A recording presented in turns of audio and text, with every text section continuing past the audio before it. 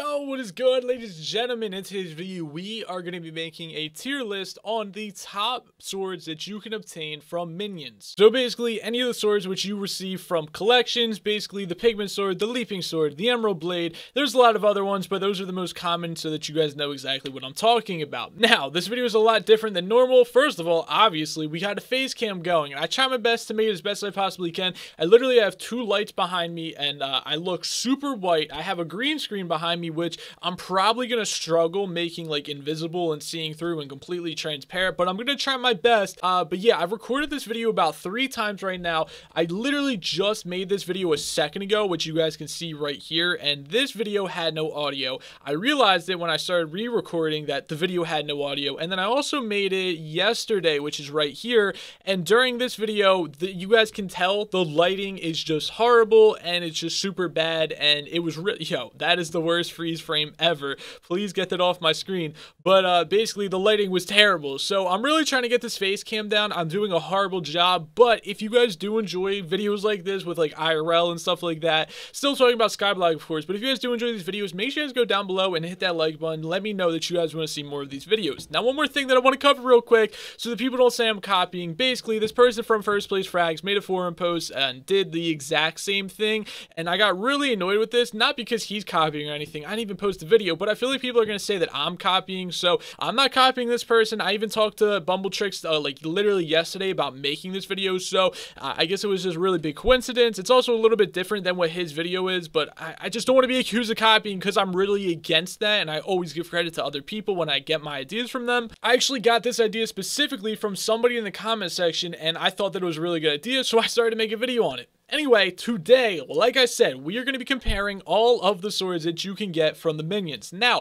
how will I be ranking these? Well, pretty much one factor is obviously going to be damage. Which one does the most damage? Mostly this is going to come in handy for the pigment, the leaping, and the emerald blade because they are all very, very powerful, and they also have some pretty unique abilities. Now, things like the aspect of the end and also the zombie sword are going to be ranked pretty high because of their really cool abilities as well. With the aspect of the end, you use it to teleport, and I use that literally all the time. And also the zombie sword, you use it to heal. It was actually one of the only things that you could use to heal a couple of updates ago before the Slayer update came out. Of course, with the Slayer update, they brought in a lot of different healing items, so the zombie sword really isn't that great anymore, although you can upgrade the zombie sword and make it an Orante, so I don't even know how to say it, but yeah, you can upgrade the zombie sword and make it even better. Alright, so it's time to start ranking these, and we're going to start off with the emerald blade. Now, I'm putting the emerald blade with the S tier because the emerald blade has an extremely unique ability, and it's also getting a buff within the upcoming updates. So the unique ability is a powerful blade made from pure emeralds. This blade becomes stronger as you carry more coins in your purse. Now with the last update that we received, basically the piggy bank is now acting as a saving grace. So if you do die, all of the coins in your purse will be saved and you won't have to worry about losing them.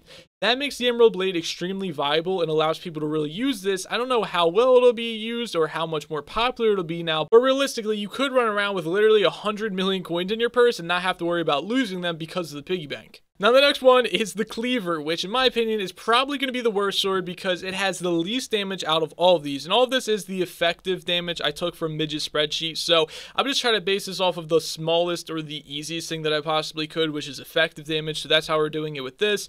But yeah, the cleaver is the worst in my opinion because the ability is literally the cleave enchantment, I believe. And basically what it is when hitting an entity, monsters in 3 block range will be hit for a portion of that damage too. So pretty trash. The damage is pretty trash. And then you have the Prismarine blade, and that has 180 damage, which is 39 more damage than the cleaver. Still not really that good, and the ability sucks as well. The ability is deals plus 200% damage while in water, which is never really used and doesn't come in handy at all. Maybe for the Abyss update, which will probably come in another year. That's probably when we might actually see this being used, but for now, this is complete trash, and nobody ever uses any water combat at all. Next, the pigment sword. It's kind of obvious that this would go in the S rank, and one reason is because the damage. It has the most damage out of everything. Obviously, the emerald blade, though, is definitely better than the pigment sword just because the amount of damage you can actually reach, but the pigment sword also has a really cool ability, which gives you resistance 1 and attacks nearby enemies with a projectile dealing up to 1000 damage over 5 seconds if they all land. Now, I've never exactly seen the pigment sword in action, so I'm not 100% sure how this ability works, but dealing up to 1000 damage over 5 seconds is pretty crazy, on top of having 735 effective damage, which is so much more than all of the other ones. Now, Now, for the Leaping Sword, I'm going to have to put this in either the A or the B tier just because the Leaping Sword honestly sucks. There is also an upgraded version of the Leaping Sword, which is literally super expensive and not that much better at all, but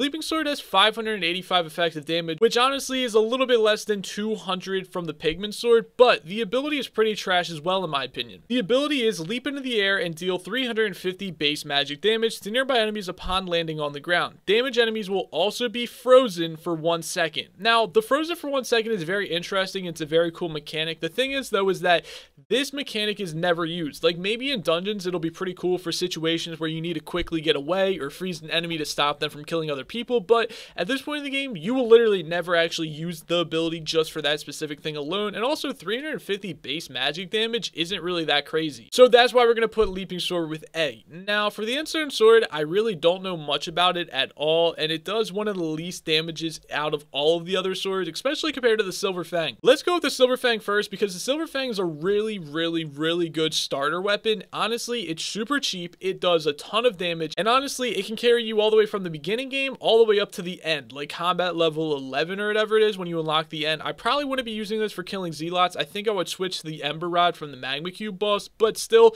this can carry you pretty far and is really cheap. So I'm gonna put that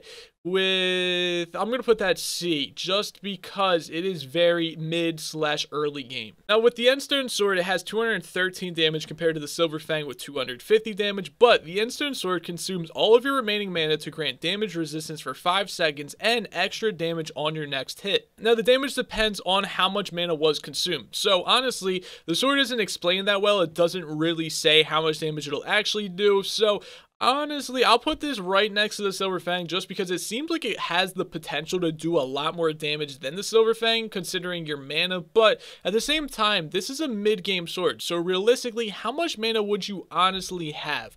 Probably not that much at all, so this is definitely going to be below the Silver Fang, but we'll still put it at C. Now the Aspect of the End has a 435 effective damage, which is over 100 less than the Leaping Sword. The only thing is about the Aspect of the End, I'm going to have to put it at A, just simply because the Aspect of the End is so nice. Since I have the Wise Armor, I'm literally always using this thing just to travel around the map because I'm way too lazy to walk around and do that stuff myself, so I'll literally just use this weapon just to fly around the map, and I really like it because of the ability, and it literally allows you just to teleport anywhere. I don't think I've gone a single day without having the Aspect of the End in my hotbar, honestly, and I feel like that's probably the same for a lot of people. Now, the final two is the Zombie Sword and also the Golem Sword. Now, the Golem Sword has an effective damage of 423. Comparing that to the Silver Fang, that's a little bit less than 200 more. Now, the ability isn't anything crazy. It punches the ground, damaging enemies in a hexagon around you for 250 base magical damage. Once again, the ability kind of sucks and the damage isn't too crazy, and it also is really expensive, like 200k from the auction house, and takes a long time to craft from minions. In my opinion, you could really just use this Silver Fang to carry you from early game to mid game, and then just buy an Ember Rod from the Magma boss from the auction house, and that would probably be better than the Golem Sword. But since the Golem Sword does do a lot of damage, I kind of feel like it makes me want to put this in the B slot or even in the C slot. I don't know, it's a really hard decision to make, but just because of the damage, maybe I will kind of ignore how long it takes and also how much it costs. I guess we'll throw that up with the B. Now, the Zombie Sword, extremely expensive for one, and it also takes forever to craft if you use zombie minions. I think the Zombie Sword might cost, I don't want to say $1 million because I honestly can't remember, but I want to say around 900k, which once again, I could be wrong about that. I crafted my Zombie Sword over a month ago, so I realistically don't know how much it actually costed me, but the effective damage is 338, which is a little bit better than the Silver Fang, not much at all, and the ability is really cool though. The ability is really unique, and honestly, it used to be so much better before it got nerfed, and also, it was way better before the Slayer update came out when this was literally the only item you could use to actually heal yourself. Now that the Slayer update came out, we have so many other things that we can use to heal ourselves. The Zombie Sword has kind of fallen in places, and it's not really as good as it used to be. So the Zombie Sword, I'm going to have a hard choice between putting at B or C, just because the Zombie Sword really isn't as popular as it used to be. Like, if the Slayer update never came out, I definitely would have had an easy way to put this at even A maybe, because I would always be using this to heal myself, but I really might have to drop this down to C just because it really isn't that great anymore. Although, I don't know, comparing the damage between the Silver Fang, the Endstone sword, and the Zombie sword, it kind of makes me want to put this with the Golem sword. It kind of makes more sense, at least with the damage wise and everything like that. And also the ability is way better than the Silver Fang or the Endstone sword. So I think we're going to just kind of leave it like this. I think this is the best list that I could have possibly made, and I think this is going to be my final thoughts on it. Anyways, ladies and gentlemen, that's going to end the video off here. If you guys did enjoy this video and you guys want to see some more videos like this, make sure you guys smash that like button. If you guys are also new around here and you guys really enjoy Skyblock content, make sure you guys hit that subscribe button. And if you guys want to leave me a comment and tell me how you would change up my tier list and what your rankings would be, I'm really curious and really want to know. So leave me a comment down below with that as well. Anyway, hopefully you guys did enjoy the video. Hopefully you guys have a great day. I'll talk to you guys later. Goodbye.